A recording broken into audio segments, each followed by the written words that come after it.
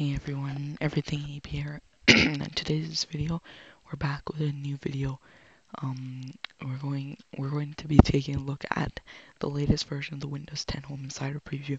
I'm actually genuinely excited for this because it's supposed to be a huge, huge update. And that's probably going to be a good thing. So we're going to be taking a look at what's new in this new version of Windows 10, which is 2004. That's what it's named, or 2H1 as some people know it. So the first thing you're going to notice is there's actually a new option in settings. If you go to accounts, sorry, I'm going to do this really fast so you guys don't see my email. It's going to say require Windows Hello sign in for Microsoft accounts. So what it does is it only allows Windows Hello to for Microsoft accounts on your computer, and that means that you won't see your password field anymore. You'll just see you'll just see your Windows Hello sign and whether it's your fingerprint, face recognition, or or just using a good old-fashioned PIN. Now there's some more changes as well, and the biggest one being this Cortana. And this is what Cortana is now. It's completely detached from the Windows interface itself. It's in this new Windows, and it's in this new window. And actually, I'm not gonna sign in. Give me a second. Actually, So that was actually really fast, but I couldn't show you guys because it would expose my email. But this is what the new Cortana seems like. It's in beta right now. So and beta usually comes for a long time. Like the Skype beta lasted for 18 months. And here it is. So you can either type to Cortana or voice her. So we're gonna ask what the weather is in Toronto.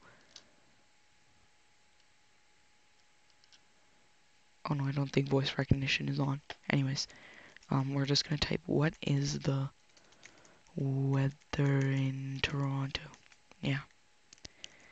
And we're gonna send it off to her, and it's gonna show me the current weather. We're gonna X these prompts, and then it'll show you here. And then you can do stuff like, if you still try, you can go like open settings, and we're gonna see it open settings, which is pretty wicked, to be honest. Now, there is a new change for settings as well, but for some reason it's not popping up on my computer. So, yeah, I don't know why. It's not showing new settings, but basically it has these cards on top of the thing. And as you probably noticed, they have new icon changes. So you can see that alarms and clock has changed, calendar has changed, calculator has changed too, feedback hub, groove music, mail. I haven't updated Microsoft Edge, so that's not changed yet. Movies and TV, Microsoft Solitaire. Let's look for more photos, tips, voice recorder, and weather. These are all apps, icons that have changed, and Windows Security as well. Windows Security has changed the icon. So these are all icons that have changed in this new Windows 10 release.